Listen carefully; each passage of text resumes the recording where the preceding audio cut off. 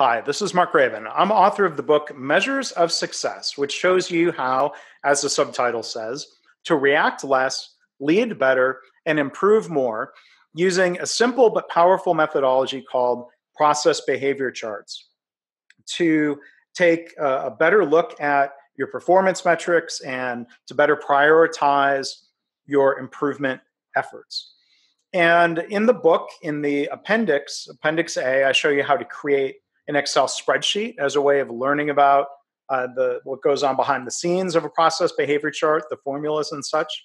You can also use a template that I've provided. And as you see here, if you go to the book's website, measuresofsuccessbook.com, and you go under resources and click templates and more, you'll see a number of free tools you can download. One of those is an Excel template, which you can download. So I've already got that pulled up on screen here, as you can see, and I've got some baseline data put in the chart. So you can see here we've got the data. You can take what says, point 1, point 2. You can put a date, a month, whatever time is appropriate here. And here you can see the chart.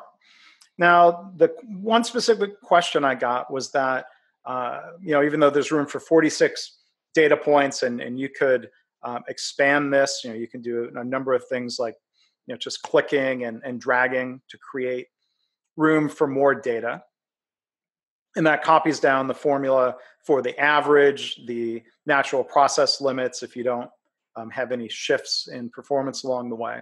But the specific question I got was about how to add more data points to the chart.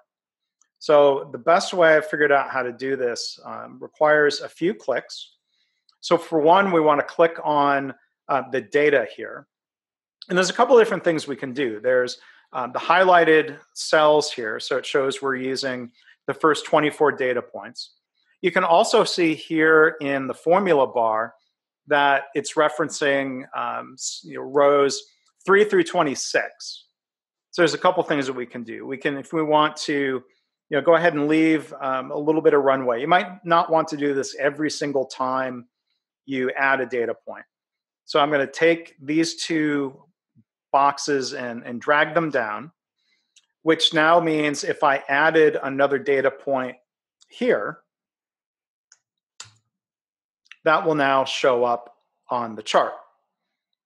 But now the thing that hasn't done is extend the average and the upper and lower limits. So I'm going to show you another method. I've clicked on the average here. Since the time frame goes through row 34, but this data set only includes 26. I'm going to put the cursor there, delete 26, put in 34, hit enter, and now you can see that continues the average line.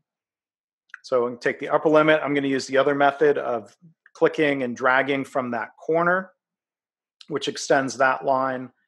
And here I'll do the formula bar, click 26 and enter 34. And now we've added some additional runway for future data points. And in a way, I think this is helpful because remember the one lesson is we look at here what we see as a predictable system. There's fluctuation or noise. There are no signals.